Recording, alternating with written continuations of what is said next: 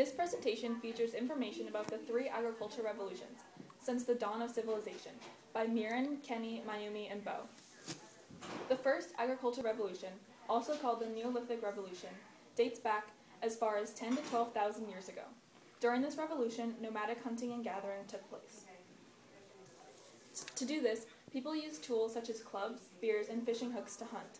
They harnessed fire for cooking, hunting, protection, warmth, and light. With their tools, humans were able to alter the environment to provide a more reliable food sources and therefore increase human population sizes. Nevertheless, humans still migrated with the seasonal cyclic movements of animals.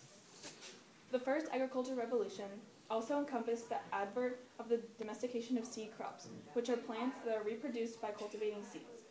The domestication of seed crops began in the Nile River Valley and the Fertile Crescent in Southwest Asia. Seed crops required much more labor than root crops. Seed crops required sowing, watering, and well-timed harvest.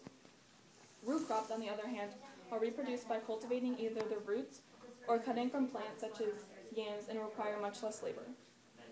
The first agriculture revolution additionally witnessed the domestication of animals.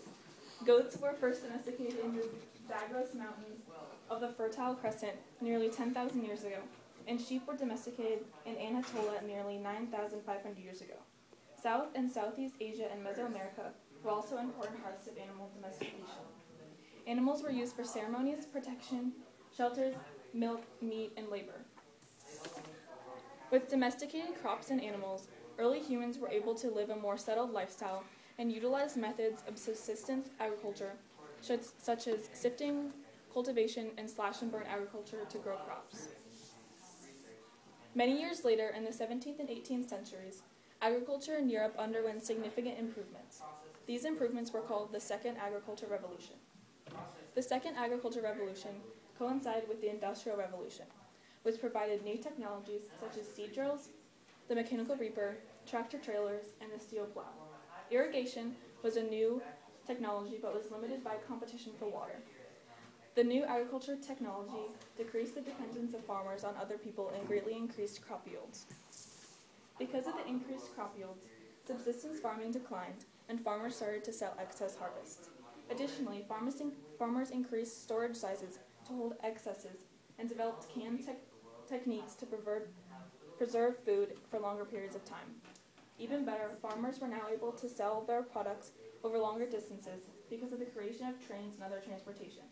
However, the excess of food dropped food prices, and farmers began to earn less money than they used to. The Third Agricultural Revolution, aka the Green Revolution, occurred not too long after the Second Agricultural Revolution, and came at a time in which global hunger was a growing concern. The Green Revolution was a period of significant increase in agricultural productivity starting in the 20th century as a result of new technologies. Its first areas of success were in Mexico and India. Farming methods used during the Green Revolution included the increased use of pesticides, synthetic fertilizers, and improved irrigation techniques.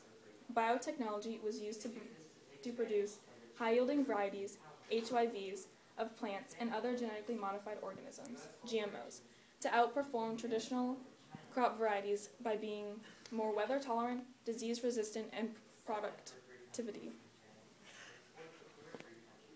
Unfortunately, HYVs and GMOs are non-renewable, meaning the seeds cannot be used for the next year, causing farmers to buy new seeds annually. Positive impacts of the Green Revolution includes the reduction of world poverty and hunger. However, it has increased issues about pesticides and decreasing water tables and has decreased plant biodiversity.